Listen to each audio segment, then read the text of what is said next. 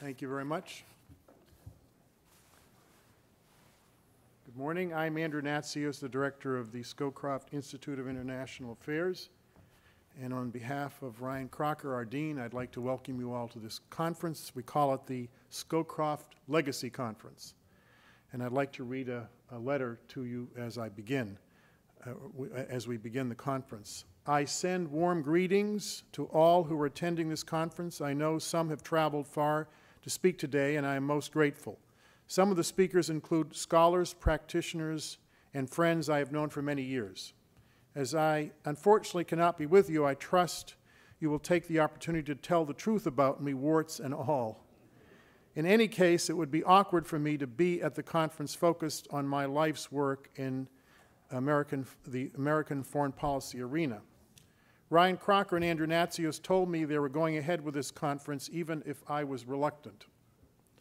I hope the conference will provide insights on the role of the National Security Advisor in the formulation of U.S. policy, on the national security policy process itself, and on proposals for its reform.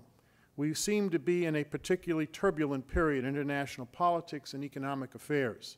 As a consequence, questions have been raised about the relevance of the post-World War II and post-Cold War institutions and policies that have been the cornerstone of transatlantic community for decades. Given the indispensable role of the United States, a role I believe must and will endure, national security process led by the President's National Security Advisor will have to formulate a broad U.S. strategy to preserve what is best and reform what must be modernized. Whether the international system will evolve incrementally and peacefully toward a new equilibrium, or whether stresses will weaken the existing system and thus American national security objectives, may be the most important question of the day.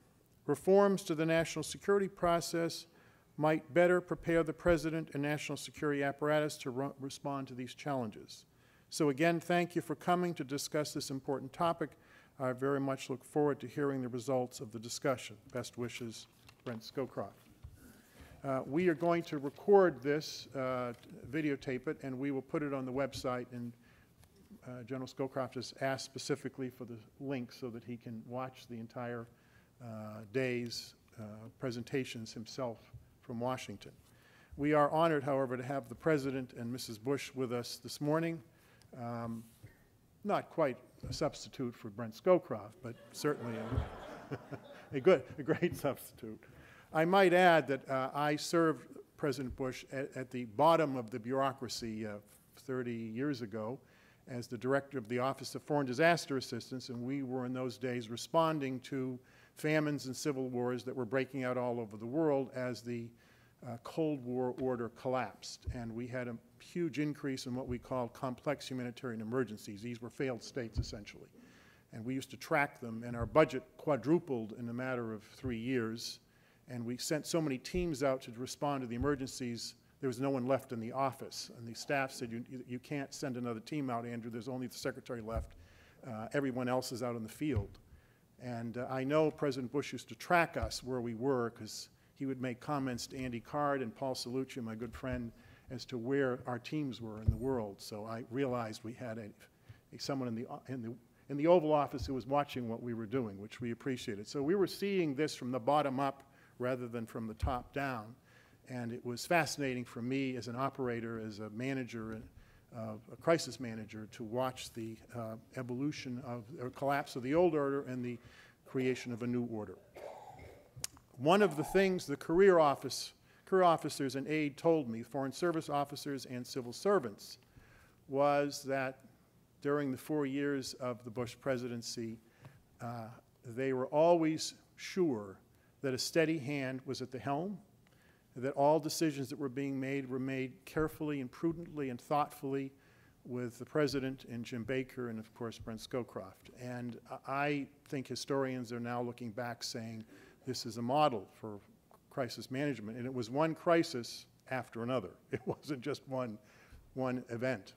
So it's my pleasure to welcome you this morning myself. And what we're going to do, we hope, is when we get the tape to transcribe it, we may publish a paper or a book or report on what happened at the conference for the historical record, because these conferences always produce things that are not quite in the existing record as we know it, and I think we can make a contribution. So thank you all for coming. I'd like to thank both scholars and practitioners for attending today. And I'd like to introduce my good friend, Dean Ryan Crocker, who will speak next, one of the great diplomats of our generation. Thank you. Ryan?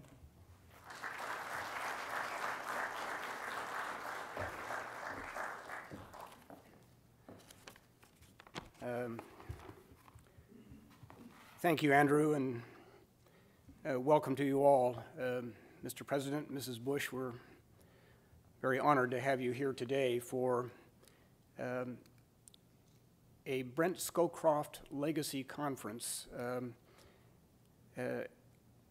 Andrew is a very good negotiator, has been through his entire career. I think his finest moment may have come when he actually convinced Brent Scowcroft not only to authorize this conference, but he also planned to attend.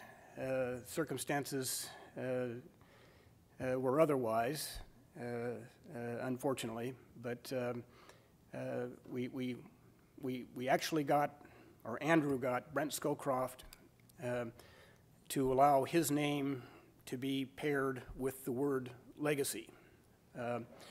We're now working on you, Mr. President.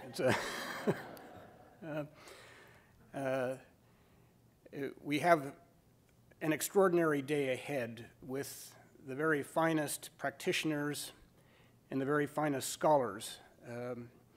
I'm particularly pleased that my former colleague Steve Hadley is here. You'll be hearing from him next. During some pretty crunchy times when I was ambassador to Iraq, I had a lot of occasion to reflect on the role of a truly great national security advisor, and that was Steve Hadley. I think very much in the Brent Scowcroft model of the quiet man.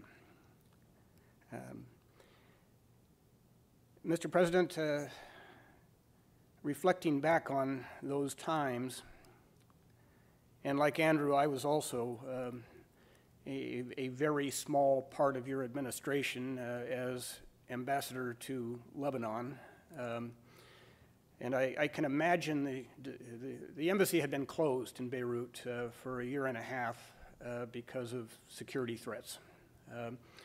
I was chosen to go out and reopen it. And I've often imagined the conversation that must have taken place in the White House. And I can imagine you, sir, I can imagine Secretary Baker, General Scowcroft saying, well, the world is changing, the Middle East is changing, and we need to be back in the game everywhere, including in Beirut, but it's really, really crunchy there. And somebody said, I know, we can send Crocker. If it works, great, and if it doesn't work, no great loss. It's the doctrine of expendability.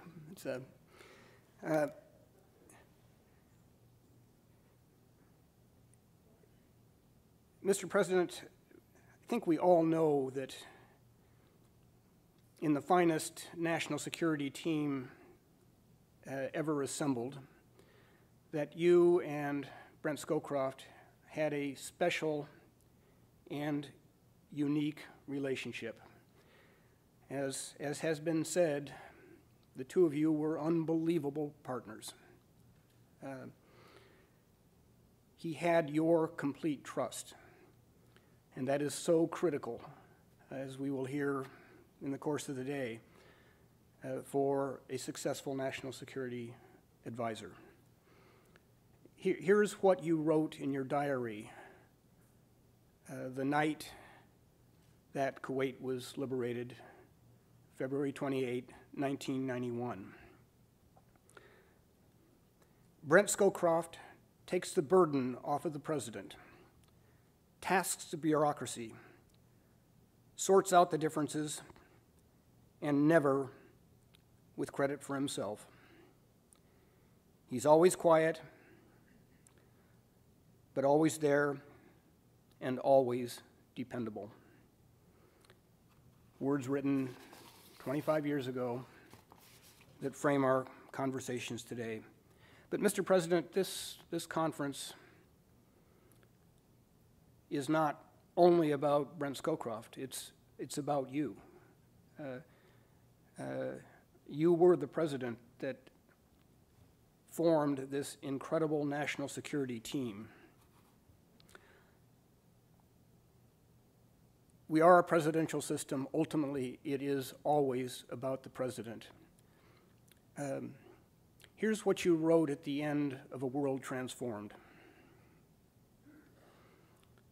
The importance of presidential leadership is probably greater now than ever.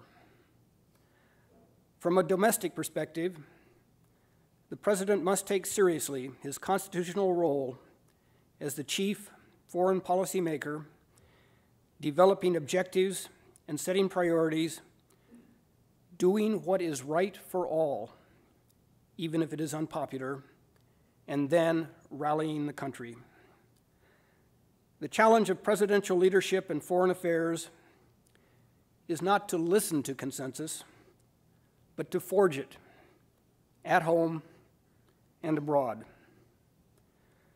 Nowhere is this leadership more critical than in creating a new domestic consensus for the American role in the world.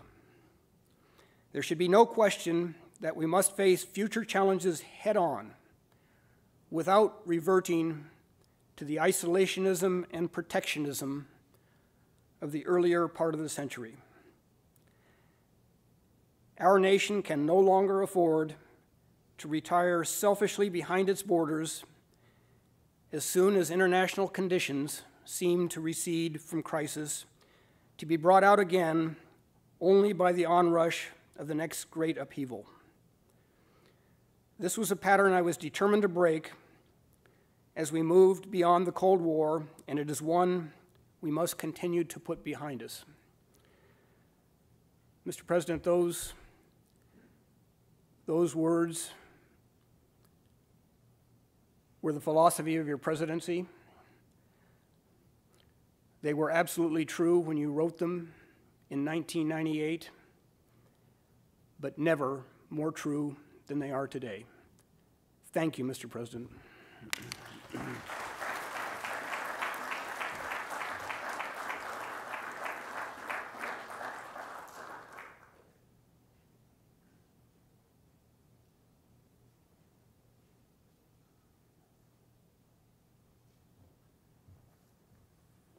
Let me now introduce our first speaker, beyond Ryan, is, of course, Steve Hadley, my colleague and friend, who was the Deputy National Security Advisor in the first the W administration, but the first of the two terms in office, and then he was the National Security Advisor in the second. I have to say, and I sometimes lose my temper, and I remember him raising his eyebrows sometimes when I would raise my voice in NSC meetings. Steve only lost his temper once in the 6.5 years, and actually I was really glad he did, because someone was annoying both of us in the room. But he always was a steady hand, always tried to get all of the different points of view out. In my view, he is a younger version of Brent Scowcroft, and it was an honor to serve with him both when I was at AID and then I was President Bush's envoy to Sudan. And in both positions, he played a central role. And all of us at AID regarded him as someone who understood what we did and understood the role of development. And then at Sudan, he was critically important to us fashioning a strategy for dealing with the Bashir government and the crisis in Sudan, in Darfur, and then in South Sudan. So one of our senior foreign policy leaders in the Republican Party, my good friend Steve Hadley.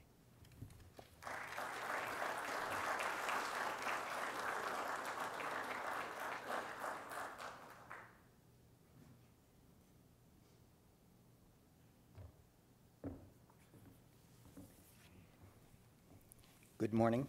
It's a pleasure to be with you this morning. It's particularly a pleasure to see President and Mrs. Bush and see you looking so well. It's great that you took the time to be here. And it's in a great cause, of course, because it's a salute to Brent Scowcroft, someone that you both love and respect as much as I and the rest of us do. So thank you so much for being here. My topic this morning is the role and the importance of the National Security Advisor, and it's really impossible to talk about that subject without talking about Brent Scowcroft. Many people would say that Henry Kissinger is the father of the interagency system that we have today. He was the one that came up with this notion of a network of committees at various levels of the government, bringing together various agencies interested in an issue and trying to shape the issue and shape options to send them up to the president for decision. And that, what we call the interagency system, was really Henry Kissinger's creation, and it's the system with which we're still dealing with today, largely unchanged. But it is Brent Scowcroft who is the father of the modern-day National Security Advisor. Interestingly, the National Security Act of 1947, which established the National Security Council, makes no mention of the National Security Advisor. It was a position that only began to emerge over time, probably emerging first in its current forms under President Kennedy and under the auspices of McGeorge Bundy. It took greater prominence under President Nixon when Henry Kissinger held the office, and under President Carter when Zbigniew Brzezinski held the office. But it is Brent that established the model or the base case for the role of the National Security Advisor and how to perform it. Many of you probably have read David Rothkopf, who is in some sense the resident scholar, if you will, on the National Security Advisor and the NSC system. He has looked and evaluated national security advisors really from the beginning and has concluded that the Scowcroft model is the model that is best performed for the president and best performed for the country over time, and that is certainly right. And most of us who have followed Brent in that role have tried to follow his model for carrying out that office as best we could. Brent was also instrumental in preserving the national security system and the National Security Advisor role in its current form. And people, I think, have forgotten this history. It takes us back to the Reagan administration when it was disclosed in 1985 and 1986 that the Reagan administration had sold arms to Iran in order to try to convince Iran to use its influence with Hezbollah to release American hostages held by Hezbollah in Lebanon. And in doing so, it violated an established national policy of not ransoming hostages by paying terrorists. And the funds from that sale were then diverted to fund the arming of the Contras, rebel forces in Nicaragua, a funding that was in violation of congressional prohibition. So at that point, it seemed that everything about the national security system had somehow failed in those circumstances. And the question was, how did that happen? There was a huge public outcry, and there were calls for the Congress to amend the National Security Act of 1947 to essentially take over the NSC system, and in particular, to require that the National Security Advisor be confirmed by the Senate and be compelled to give public testimony before the Congress. If those initiatives had succeeded, it would have destroyed the utility of the National Security Advisor to the President. The National Security Advisor is a position of trust and confidence, and the National Security Advisor will not be able to speak confidentially with the President, and the President will not be able to invest that trust and confidence in the National Security Advisor if the President has to worry that some congressional committee will pull the National Security Advisor up and interrogate the National Security Advisor and what he told the President of the United States. That making the National Security Advisor Senate confirmed and responsible to testify for the Congress would basically convert the National Security Council staff and the National Security Advisor to just another agency of government. And the President would have to look elsewhere for an informal arrangement of someone in whom he could impose confidence and confidentiality at the same time. It would have violated the separation of powers, because the National Security Advisor and the National Security Staff is the tool that the President relies on to exercise the President's independent role under the Constitution in foreign policy and national security. It would have, in some sense, made it impossible for the President to do their job. So in the wake of the public outcry, President Reagan established the Tower Commission, 3 members, former Senators John Tower and Ed Muskie, and then, of course, Brent Scowcroft. They were charged with looking into what went wrong and why the national security system could produce this kind of policy. What were the failures in the process, what were the failures in the institution, and what needed to be done to remedy them. Brent was the driving force in that effort, and he used the Commission report to fend off efforts by Congress to revise the national security system, and particularly fended off efforts to prevent the National Security Advisor from becoming a creature of the Congress rather than a servant of the President. Brent mustered the arguments, advanced the case, won the argument, and the Congress backed off. He personally wrote the section of the report that describes the proper role of the National Security Advisor. I was the drafter of the Tower Commission report, and Brent put me through, I must have been 20 to 25 drafts of that section in particular until he got it just the way he wanted it. And I would say to you that it is still today the best statement and the best description of the role of the National Security Advisor and how it needs to be carried out in order to best serve the country and best serve the President. So that's why it's impossible to talk about the National Security Advisor without talking about Brent Scowcroft. He served in the role as National Security Advisor to President Ford from 1975 to 77. He preserved the role and position of the National Security Advisor in its current form during the Tower Commission of 1986 and 87. He wrote the definitive description of that position and how it should be performed. And then, of course, he served the second time brilliantly under President George H.W. Bush from 1989 to 1993. And he has become the model for all those who have followed him in that position. The National Security Advisor, I think, is the best job in government. You spend more time with the President than any other member of the President's national security team. You're the first to see him in the morning, and it's usually quite early, and you're the last to see the President before the President makes a major decision.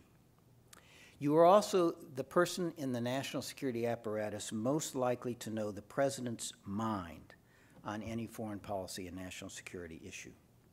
It means you're involved in almost every major national security issue that matters across the globe. If you like substance of foreign policy, this is the job for you, because it is probably the least ceremonial and has the least ceremony